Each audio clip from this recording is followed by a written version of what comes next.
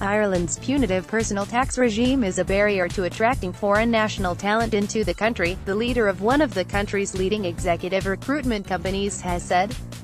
Speaking to the Irish Times, Ruth Curran, the managing partner of Merc Partners, noted that although the Irish economy was growing with unemployment falling, our high personal income tax rates made it difficult to attract foreign nationals.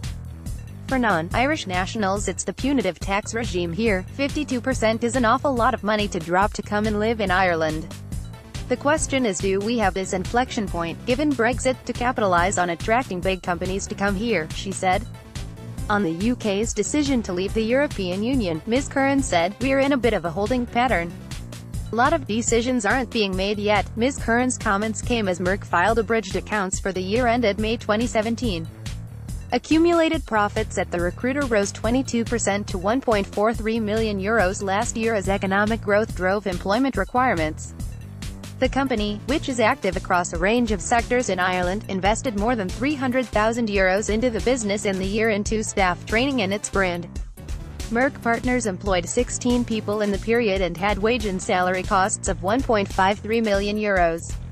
Directors' remuneration fell 1.6% to €978,612. This year the company is expecting double-digit growth helped by its non-executive director recruitment practice. However, the key focus was still executive search, including chief executive recruitment. Merck was involved in the appointment of B. Forbes as Director General at Root in 2016.